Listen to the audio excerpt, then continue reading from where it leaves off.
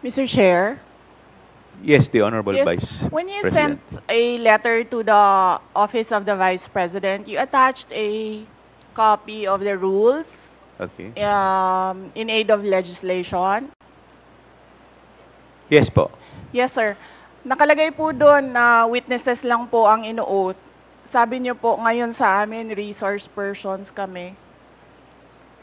Ang ano po, considered as resource person po. Ang ano po. Kayo po. Kaya nga po. Yes po. Lahat po ino-oath po. Yes. Apo. Nakalagay po sa rules ninyo, witnesses. Nakalagay po dito ngayon sa table, resource persons. Lahat po considered as resource person and witness. Lahat po naman kayo, lahat resource person pa eh. Wala pa naman po tayong tinatawag na, lahat po considered as resource person pa lang po. Right. Opo. Ang nasa rules ninyo, witnesses lang po ang nag-o-oath. Wala po kayong rules sa resource persons.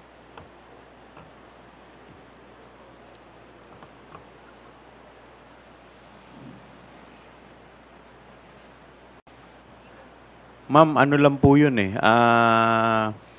Yung term lang po yun eh. Pero considered as a resource person din po kayo eh. Yes, sir. Opo. Resource persons nga po Kayo nakalagay witness dito. din po at saka resource person po. Hindi niyo po sinabi na witness ako. Sinabi niyo po dito ngayon, resource persons. Ang nakalagay po sa rules ninyo, witness. Comsec, ano po yung pinadala po ninyo? Yun pong rules in aid of legislation.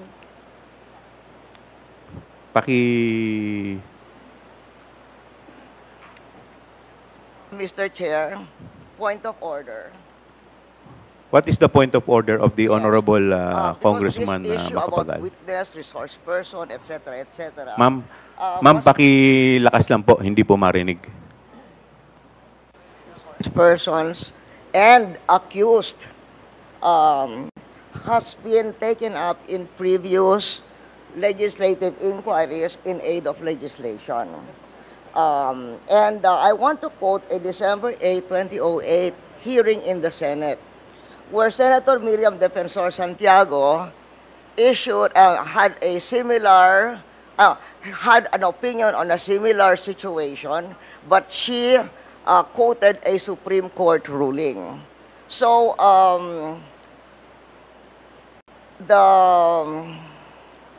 the Constitution provides that no person shall be compelled to be a witness against himself.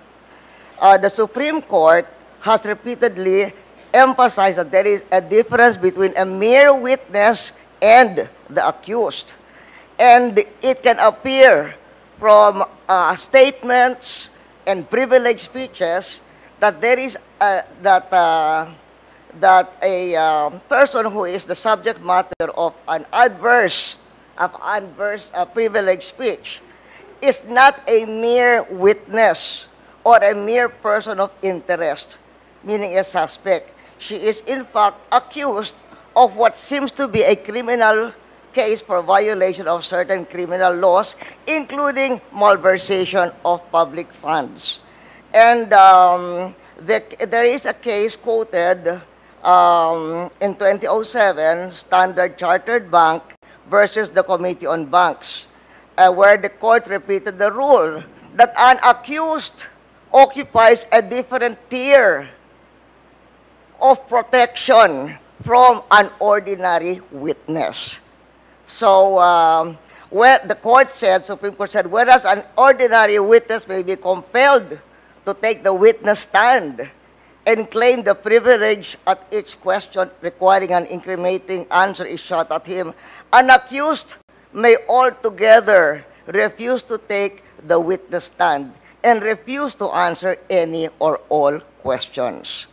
So that has been a supreme. And then there is a portion, the court explained that the right of the accused against self-incrimination also applies to respondents in administrative investigations such as legislative inquiries in aid of legislation. So that is the point of order I am raising, and there is a Supreme Court ruling to this effect. Thank you, Mr. With that, the chair declares 1-minute suspension. Recess.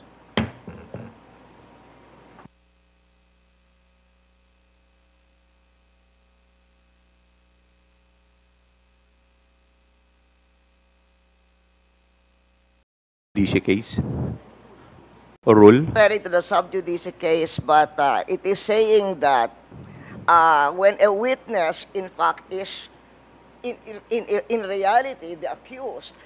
Ma'am, pakilakas po ng konti. Medyo hindi ko po... What he's saying is that if by the, by the nature, for instance, of the privileged speech, if the witness is not a mere but the person being asked is not a mere witness or a mere person of interest, he is in fact the accused of what seems to be a case including malversation of public funds. And the court repeated the rule that an accused occupies a different tier of protection from an ordinary witness. So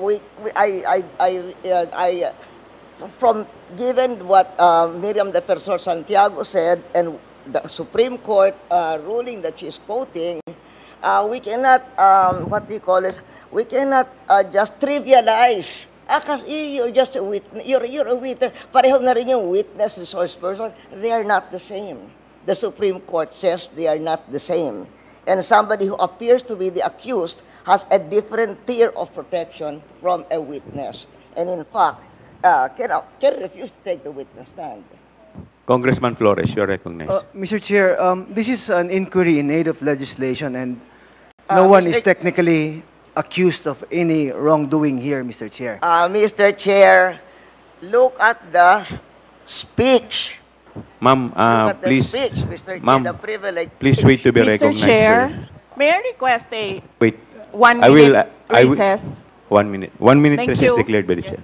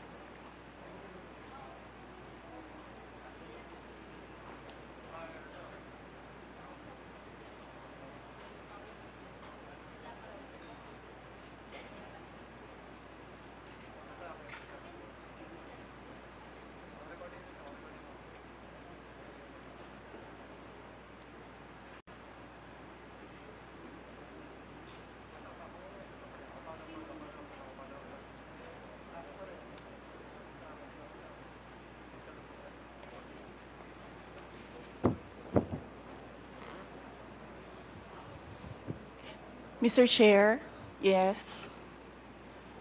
Mr. Chair,